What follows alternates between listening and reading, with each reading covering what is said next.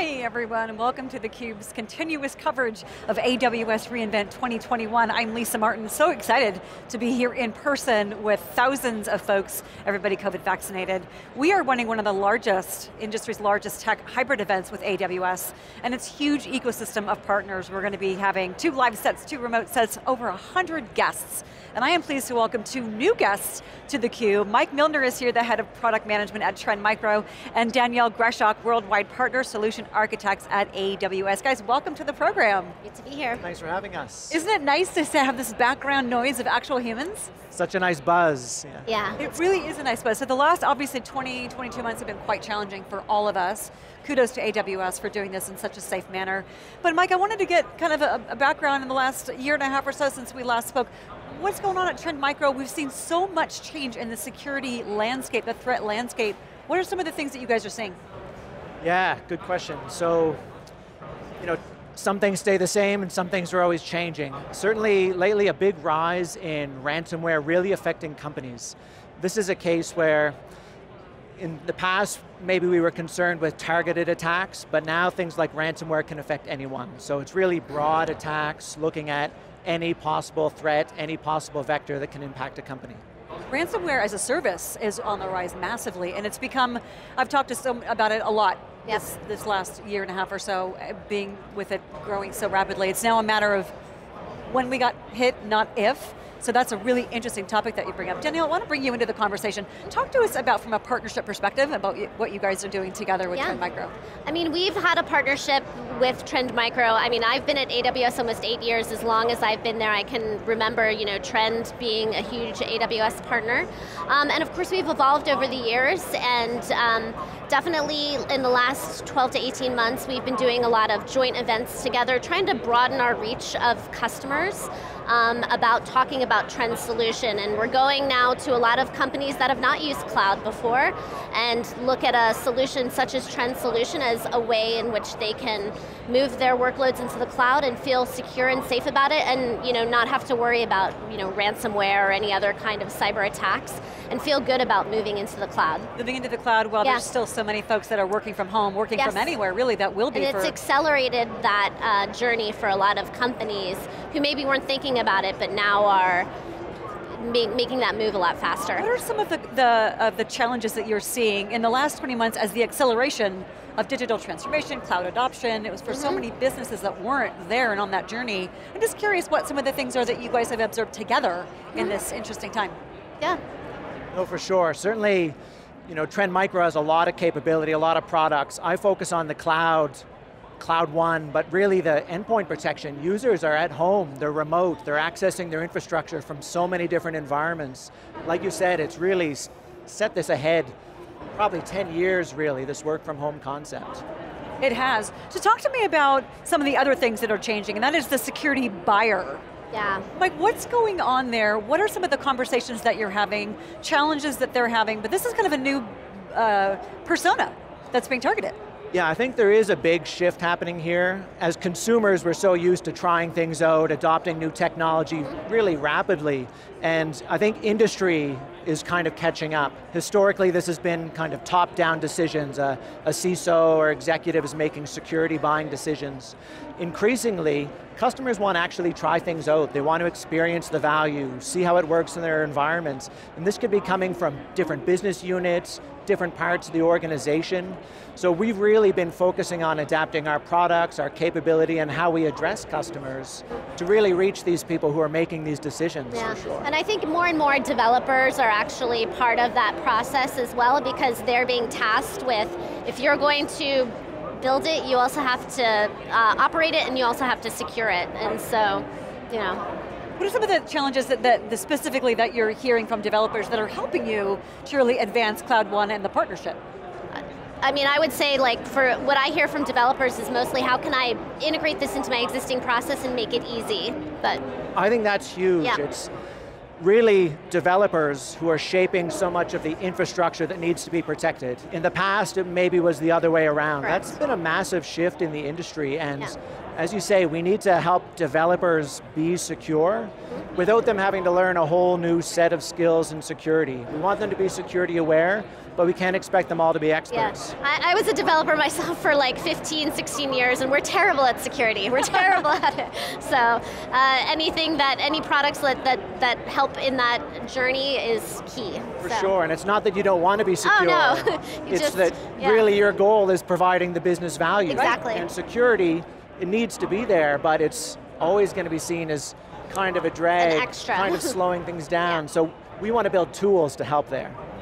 And I imagine too also sort of facilitate from a cultural perspective, the developers, the security folks becoming better partners together, because security, as we talked about in the very beginning, even mentioning ransomware, is a massive issue. It's a global issue, it's a national security issue for the US and other countries like that, but that cultural shift has got to be interesting, especially Danielle, you as a former developer, talk to me about some of the customer conversations and how are you helping those developers become comfortable with the security responsibility? I mean, I think again, it's back to integrating it into their normal process, into the DevOps process, to just have that be an extra step in there, where they can see that it's easy.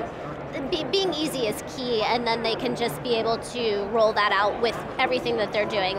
They've already kind of like made the mind shift to test their work that they do, so it's now secure it, and that's just one other practice that they start doing, so. Yeah, and I think it really goes in the other direction as well. Security teams who have the responsibility for security, they now have to understand all of the new technologies coming out of AWS, all these new tools with Kubernetes, continuous integration, continuous deployment, and that's a big ask as well. We can't expect security teams to be experts in all that. So really it's the two sides of that coin, Coming together, for sure. Together, but it's also kind of like a shared responsibility model, if you think of it in that way. Absolutely, absolutely. Yeah. Talk to me, Mike, about Cloud One. Is this a joint solution that is built on AWS? Help me understand it and what's going on. Yeah, for sure. I mean, Cloud One is really a platform to help cloud builders be secure. We want to make security simple, and that is those different personas. We need it to be simple for security. Let them just set their policy goals. Hey, I need to be compliant to this standard or this standard. I want to follow the well-architected framework. These are my goals.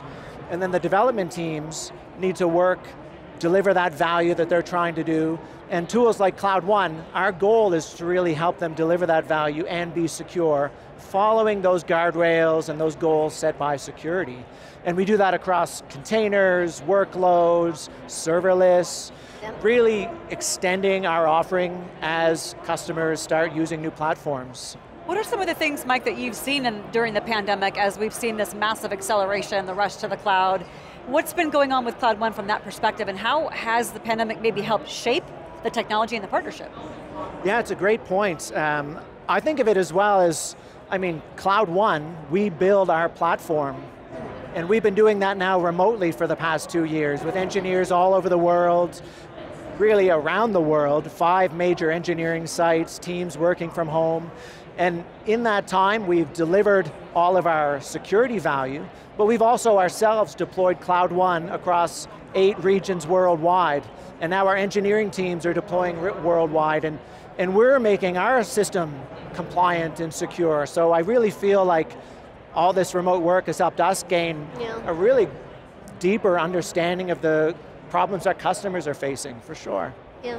I was going to say, just for us, as we've done some joint events together, we've had to do all of those things remotely, so that has definitely been a challenge, but also getting good with the messaging and making sure that we are able to connect with those customers online, right? As we knew, things shifted dramatically overnight for everyone in every industry, and it was interesting to see how technology helped shape and pave the pathway for those folks that survived and then are now thriving. But I did see some of the recent news on Cloud One, or on cloud security, the data centers in 9 countries. It sounds to me like a differentiator for Trend Micro.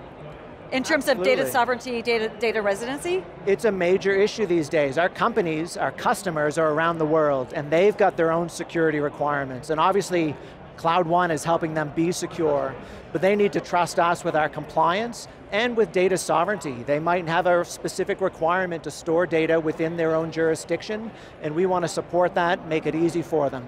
security simplified. Security simplified, I like that. If we could only simplify more things in life, guys, that would be fantastic. Talk to me about a customer example that you think really speaks volumes to the partnership and the capabilities of Cloud One. Yeah, I think it's interesting to see the companies come on board using Cloud One who you don't typically associate with security issues, like media companies who are used to sending information out. Security is a major concern. We've got major brands from news to media who need security. And it's coming up in more and more industries. Every company is a software company and they need to be secure. Really, every company is a data company. You think of the supermarket, the grocery chains. Here we are at AWS reInvent, them owning Amazon, owning Whole Foods, for example. But the data challenge, the data growth challenge is huge. And that's where I think the security focus needs to be, is wherever that data is, and now it's scattered everywhere. Absolutely, Trend Micro's been in this business for over 30 years, and it's amazing to see the shift of what's important, what needs to be secured, how it needs to be secured over that long a period. And we always feel that we're leading things, and I think Cloud One is really on the forefront for how customers are building applications, delivering value to their customers, and we're helping them be secure. Yeah, and just to Mike's point, I mean, I definitely think, years ago it was always financial services company, healthcare companies who had compliance requirements, but more and more travel and hospitality, media and entertainment, these are all companies that are looking for security solutions. So. And we're seeing, from a data privacy perspective, we're seeing regulations pop up all over the world. Yes, absolutely. California, there's China, GDPR, Singapore, GDPR, exactly, and I'm sure that's the tip of the iceberg for more data security regulations that we're going to see across the board as we humans and our technology companies are generating more and more and more data. That's the one thing that is not slowing down at all. Pandemic or no pandemic, right? Correct. So what's the vision going forward, Danielle, in terms of the partnership with Trend Micro? I mean, I think, again, we are always looking for joint customers who are looking for simplicity and looking for the value proposition that Cloud One has, and just continuing to grow that customer base together. Yeah, for sure. I think it was 2 years ago, we were in person here at theCUBE in 2019, I think, talking about Cloud One as a new thing. 2 years later, a lot has changed, but it's great to see the market validating all the effort we're putting into it, and industry looking at these big platforms that provide that broad security as the way forward. Well, from an analyst perspective, there's a lot of value coming down from the analysts for cybersecurity firms because of the threats that we talked about, that landscape changing, the fact that it is so easy to launch ransomware, the fact that it is coming through every media. We're seeing a lot more value placed on cybersecurity firms from the industry, which has got to be kudos to you guys and what you're doing, and also help kind of guide direction in terms of the vision going forward. Yeah, for sure. I mean, we have threat research. We are really into understanding what attackers are doing, and they lead our direction. We're always on the forefront of protecting our customers from the leading threats. And our partnerships, the most successful partnersps that we have are the ones in which we're consistently innovating, and Trend has always been doing that with us. Any new service that we release, any, as Mike was talking about, Kubernetes, et cetera, all of those new areas in which to go in, the partners that are able to keep up with us are the ones who are the most successful. So one of the things I know about many things of AWS is that it's very customer obsessed, focused on the customer. I imagine culturally, Mike, there's alignment there from Trend Micro's perspective? Absolutely, and AWS is a great organization to work with because it shows throughout interaction that they are customer obsessed, absolutely. That's a good thing to be obsessed about, if all things considered. Last question, guys. Tell me what some of the things are that attendees are going to be learning from both of you guys and from the booth at the event this week. So certainly from the Cloud One Trend Micro booth right behind us, if the cameras can see it, we've got demos of all the different functionality in Cloud One, from containers, file storage, workloads, serverless. Definitely come check that out to really see the breadth of the platform and what it can do to help. Awesome, guys, thank you so much. You're now CUBE alumni. Got to give you, we've got branded masks, very COVID friendly. We appreciate your insights, talking to us about Trend Micro, the AWS partnership, and sharing some of those customer examples. Great work in the last 20 months, and it's great to have you here in person. Thanks for having us. Thank you very much. For my guests, I'm Lisa Martin. You're watching theCUBE's continuous coverage of AWS reInvent 2021. theCUBE, the global leader in live tech coverage.